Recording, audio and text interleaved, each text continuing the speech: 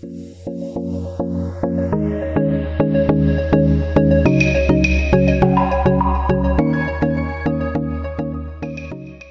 Agrani River Valley in Maharashtra's Sangli district had faced water problems for many years.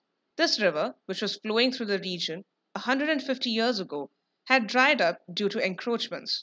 But a few years ago, the people of the valley, led by Sampath Rao Pawar, took up the task to widen the river stretch and construct 6 check dams. The task was completed for an amount of 65 lakh rupees. Today, the river has about 60 bunds. These bunds have helped raise the water table. Also, 21 villages, as well as nearly 28,000 farmers, are reaping the benefits of this initiative. The Directorate General of Information and Public Relations of Maharashtra had announced that the Agrani rejuvenation has won the Jal Shakti Ministry's National Award for Best Work in the Western region. The people's participation is key in any work related to development.